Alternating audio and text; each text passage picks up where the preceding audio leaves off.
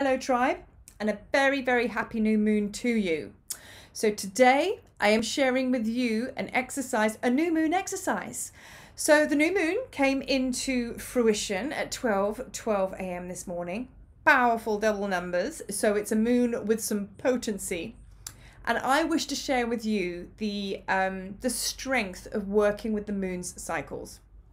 So working with the moon cycles, we have new moon and we have all the other phases in between, and then we have the full moon. But I'm going to keep it simple because otherwise it's going to get it too confusing. You're going to work with your new moon wishes, and then you're going to work with the full moon later on down the line. But right now, let's start with phase one, new moon wishes. So I'm going to share a little story that really restored my faith in energy and manifestation. When 5 years ago I moved here, I opened up an aerial studio, and I was a new kid on the block, didn't know anybody here, and I was struggling with getting classes going, getting people in the classes. So I started to work with the new moon energies, and I thought, right, okay, well, let's see if this works. So I did my list and I said, right, okay, what is it that I want to manifest? And I was like, right, I want my studio to become more popular. I want to get like-minded people that really love aerial to get in contact with me. And ideally, I want to have more classes and I want to have them filled. So that's what I put on my list. And then what actually happened within about 10 days, the classes got really, really full. I mean, I'm one up teaching all these classes. They came really, really full. And then I found myself on the next new moon wishing for balance, and can we just pull back a little bit because I might die if I teach another class. So be careful what you wish for, because it might just come true. So there you can see, yeah, it worked. It worked. And then I had to call in balance, something I could cope with, because it was all well and good pulling all this energy in, but I couldn't cope with it. So yeah, I had to bring a little bit of balance to the situation, which is always required, right? So I am going to share with you today an exercise on how to start working with the new moon energies. So what we're going to do, first of all, you need a pen, okay? You need a journal as well. A journal, a nice book. You've got to honor what it is that you write, especially when it comes to energetic stuff. That's why people have diaries with beautiful hardback books and beautiful locks and decoration, because it's your innermost thoughts and personal things. So you want to honor it by putting it into a very special book, because that adds to the ritual of it, the ceremonial ritual of it. Like, for example, you're not going to turn up to church in yesterday's clothes, dinner down the front of your shirt, hair not brushed, stinking, haven't brushed your teeth, barefoot, are you? Because, God ain't going to dig that. So you're going to have to turn up, and you're going to have to honor and respect the meeting of the higher power, and dressed for it. You've got to dress for it. So this is kind of where this comes from. So yeah, make it special.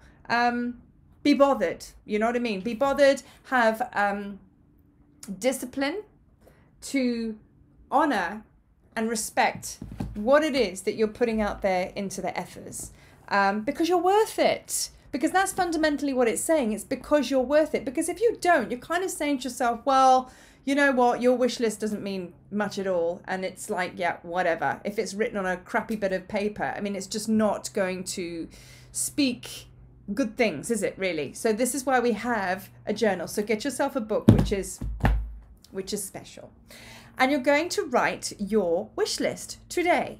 And your wish list, I can't express enough to keep it really specific. So with everything that we work with energy, with meditation, with ceremonies you go into, you work with an intention. So an intention might be that I want to live an abundant, happy life. I want my business to run better, and then put that at the top of your page, and then list all the things that you call in for that. So you want good staff, you'd love a good business premises, you'd like more clients, you'd like more awareness, you'd like a good marketing company, and so on and so on. So there's your wish list. And then what will happen is each day, or each couple of days, you visit this list, and you read down the list again and again and again, and you embody it and you connect with it. And what will happen is, as the month goes on and the different moon cycles come in, like the waning moon and the waxing moon, all of these, they bring different levels of cleaning. It's almost like they refine your list. You'll find that one day you'll look at your list on your new moon wishes, and you'll go, actually, that's null and void now. I don't think I want number 3 on the list because I'm kind of over it. And then you'll scribble it off. And then you'll look at like 0.5 and 6 and you'll go, God, they're really strong. Lots of things have happened this week that supports number 5 and 6. So that's spirit telling you that, yep, you're on the right track with that. But trim your trees, because if you don't need those dead branches, get rid of them, which is why some points on your list you'll find scribbling off throughout the month. So that's okay, because remember, you're manifesting. So you're adding to it and you're pulling out what isn't needed. It's a bit like gardening, okay? You're going to plant seeds, you're going to pull out old trees, whatever. So it constantly evolves into something which is specific and beautiful and amazing. So allow the movement of energies to come through your list throughout the month. This is you co-creating. This is you creating from you and working with spirit. Spirit and your guides are the ones that are saying, nope, that ain't going to work for you. You really want that in there anymore? Are you really that bothered? And you kind of go, nah. Because all it does is weigh down your wish list. It's a bit like a hot air balloon and you haven't cut off the sandbags. You know what I mean? So yeah, so look at it like that. So eventually you've meditated and you've connected, even have it propped up on your desk. You know, you might want to go as far as doing the dream boards and things like that, or putting a picture on your phone, you know, anything that adds to the manifestation of this list. And then when you get to the full moon, that's when you actually release and let this go up into the ethers. So this whole 4 weeks is about creation, manifestation, refining it, getting it right, fine tuning, you know, getting it potent and all ready to go, like the perfect cake mix. And then all of a sudden, when it comes to the full moon's about releasing and clearing. You clear all the crap off the top of it that isn't needed, and then you release and let it go. And then that's when it comes into fruition.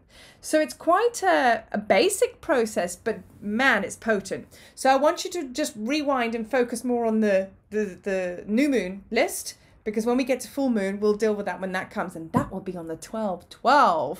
So there will be an energy forecast post on that on the Light Facebook page, but here we will do the full moon exercise for that. But for now, you are in manifestation mode. Today's full moon energies are more potent 3 days prior, up to 3 days after. So you can vibe with this and really create in the next day or so, and then revisit and just see what forms before your eyes. You'll be quite surprised, but you've got to turn up and you've got to work with your journal. So without further ado, I am going to love and leave you, and you are going to go and get your journal and you're going to get things popping. So happy manifesting, tribe, and I will post again when it's full moon time. Peace.